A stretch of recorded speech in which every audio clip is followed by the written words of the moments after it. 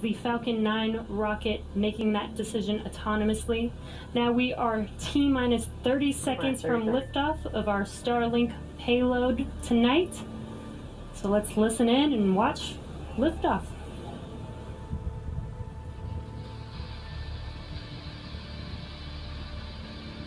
T-minus 15 seconds. 10, 9, 8, 7, 6, 5, 4, 3, 2, 1, 0. Ignition. Liftoff!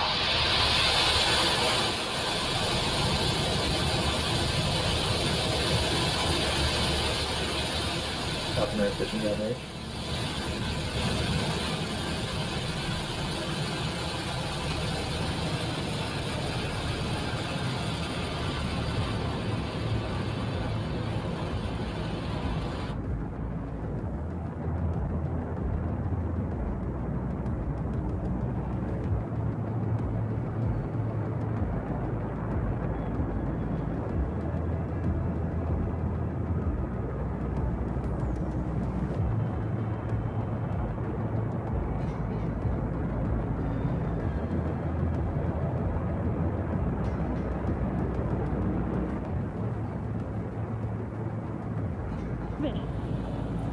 Moments ago, we did throttle down our engines in preparation for max Q, and that is the maximum aerodynamic pressure, which is the largest structural load that the vehicle will see.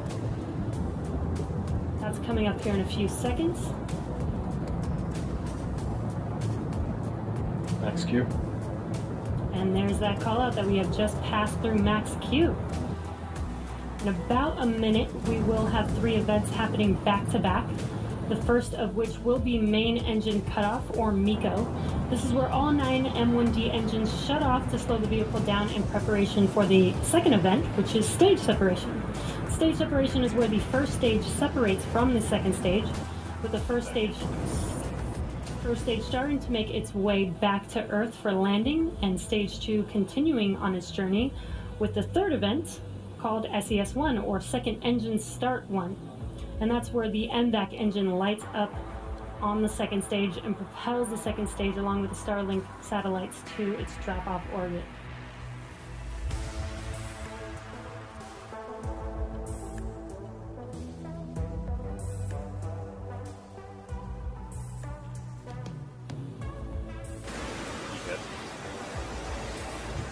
Stage separation confirmed.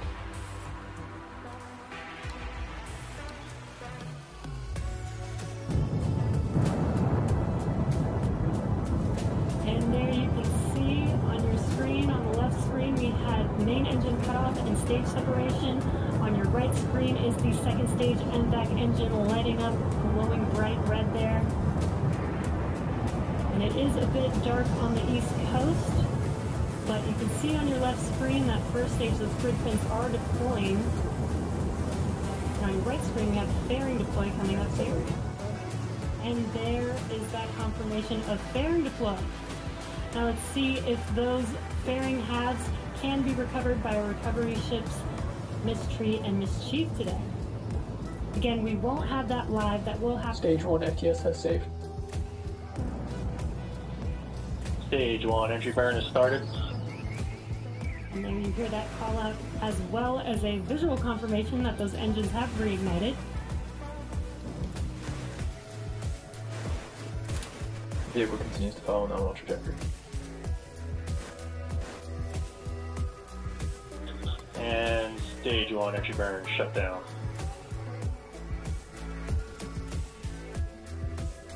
T plus 8.5 minutes. About 8 minutes and 24 seconds. Looks like we lost that live view of the first stage coming down, but that is expected. Hopefully we can get that live view back. Right now Stage you're 1 seeing... is transonic. Right now what you're seeing on your left screen is the drone ship just read the instructions.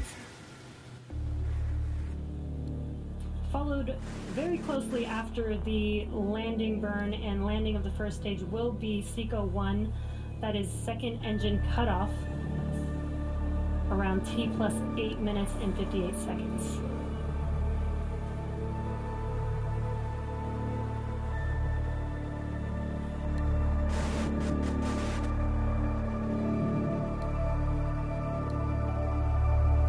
Stage 1 landing burn is started. Terminal guidance.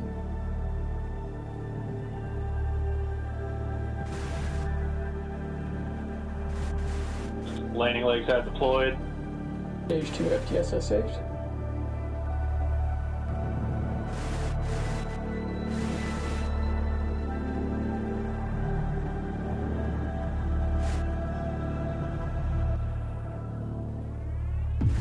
And wow, as you saw coming And down, GRTI, that first stage Falcon 9. Operators moving to procedure 11.100 on recovery 1 CS9. Amazing, that first stage booster has landed for the first time, for the 5th time for a Falcon 9 booster. That is amazing. We're waiting for second stage engine cutoff. What an amazing view of that first stage coming down.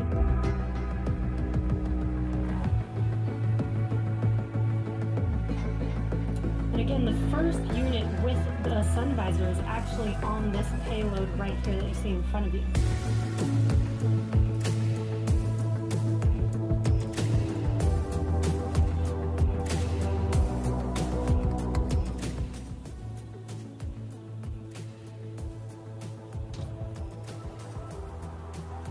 Payload deploy confirmed. And there is that confirmation. We got a live view as it was deploying from the vehicle. Those Starlink satellites are making their way, separating from second stage right in front of you right now. Shortly, they will deploy their solar array, and over the next few days and weeks, they will distance themselves from each other and use their onboard ion thrusters to make their way to their operational orbit. And also, just to note, tomorrow is June 4th. That was actually the anniversary of our first Falcon flight. 10-year anniversary of our first flight, so very exciting time. First Falcon 9 flight, so very, very exciting times. And that brings our webcast to a close.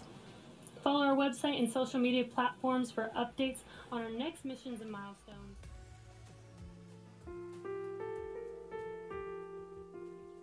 Please stay safe, stay healthy, and we'll see you at the next launch.